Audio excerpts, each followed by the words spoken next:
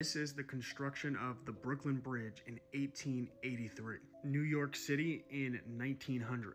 Ellis Island in 1902, the building of Fenway Park in Boston, Chicago in 1900, Detroit in 1907, and Philadelphia in 1900, all built without a federal income tax because the 16th Amendment wasn't passed until 1913, and America was able to pay for it with tariffs, which is the only form of tax that big corporations can't get around. So if Nike wants to outsource American labor, they're gonna have to pay for American roads. And people always say things like, but today we need a military. But they forget that America became an empire during the Spanish-American War. And not only was there no federal income tax, but Spain was shocked when they saw how quickly America raised $50 million, billions of dollars today. And America did it without bonds. They just had the money because President McKinley used tariffs, an average of 52% on all imports. And America was the manufacturing envy of the world. American railroads, American steel,